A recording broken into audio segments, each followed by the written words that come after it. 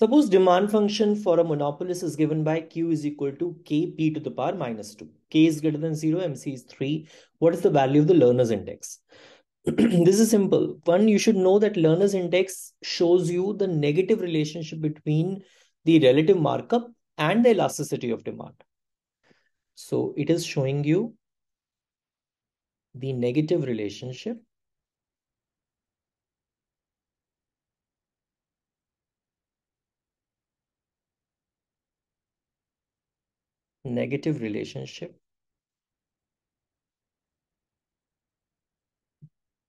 between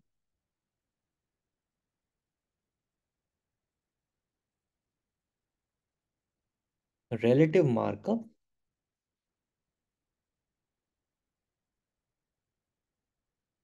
and elasticity of demand. So what is the relative markup? What is markup? Markup is your power to set the price above the marginal cost. So your marginal cost is MC, price is P. So this is the absolute markup. This P minus MC is the absolute markup. आप कितना ऊपर price को set कर सकते हैं marginal cost के, यह absolute markup है. इसको P से डिवाइड कर दीजिए. This will become the relative markup. And this is inversely related to the elasticity of demand. This is the formula for, this guy is the formula for Lerner's index. P minus MC upon P is nothing but the Lerner's index, this thing, right? Okay इसका क्या मतलब होता है? इसका मतलब ये होता है कि मान लीजिए अगर इलास्टिसिटी ऑफ डिमांड ज्यादा है, राइट, किसी प्रोडक्ट की किसी मार्केट में अगर इलास्टिसिटी ऑफ डिमांड ज्यादा है, तो इसका मतलब है कि उसके बहुत सब्स्टिट्यूट्स अवेलेबल हैं. So if more substitutes are available, then monopolist does not have that much power to set the price too above than the marginal cost. So you'll be setting the price not too way above. I mean, if you'll be setting the price a little lower than that. So the power which he has to set up the price above the marginal cost is given by P minus MC, and the relationship of this power with the elasticity of demand is negative. अगर ज्यादा substitutes available होंगे तो वह ज्यादा price को ऊपर नहीं set कर सकता है, क्योंकि कंज्यूमर कहेगा कि हम दूसरे के पास चले जाते हैं.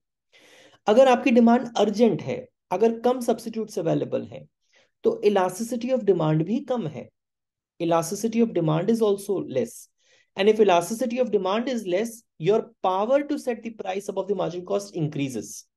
So this is the measure of market power which he has, right? Now look at the question. Your question says this: you have Q is equal to K P to the power minus 2, right? I need this P minus MC upon P. Okay.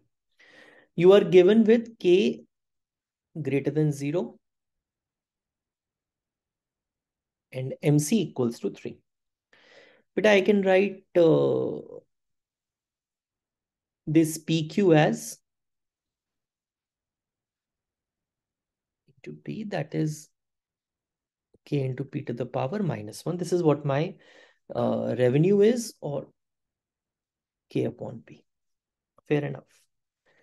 So basically my this thing P square, from here you have P square equals to K by Q. Okay. From my demand function, P is equal to root of K by Q, right? Okay. PQ is root of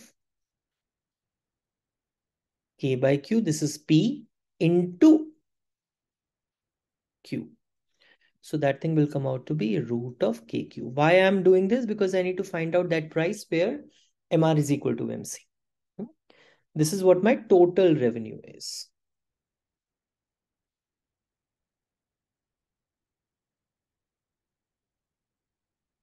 What is MR?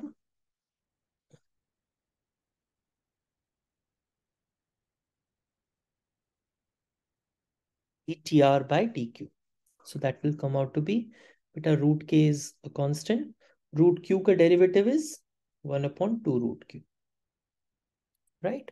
What is MC? So at equilibrium, what is happening? At monopoly equilibrium, what do you have? MR equals to MC. What is MR equals to? Root of K upon 2 root Q equals to 3. 2 root Q equals to 3. तो बेटा मैं यहाँ से Q star की value निकाल सकता हूँ ना? I can find out the value for Q star. That will come out to be K by 36.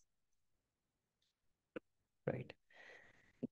मुझे प्राइस निकालना है. Right. I need to find out the price. Right. So P is equal to root of K upon Q. This is what we have found out. Right. P is equal to root of K by Q. In place of Q, I can write K by 36. So that thing will come out to be root of 36. That thing will come out to be 6. Of course, minus 6 का कोई मतलब नहीं है. So this is nothing but for my profit maximizing prices. Why? Because this is being calculated at the profit maximizing quantity. How is profit maximizing quantity calculated? MR equals to MC.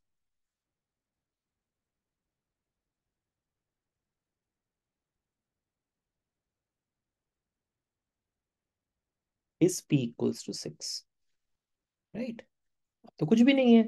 You just have to write this. So what is Lerner's index given by?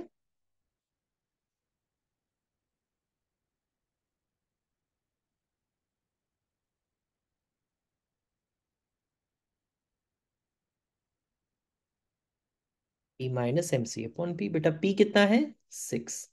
MC कितना था? 3. Upon 6, sorry. That thing will come out to be 3 by 6, which is 1 by 0.5. So what is the value of Lerner's index? 0.5. Can you tell me what is going to be the Lerner's index for a perfectly competitive industry? 1. And what are the different degrees of market concentration? What are the different measures of market concentration? Can you just tell me that? Thank you, Beta.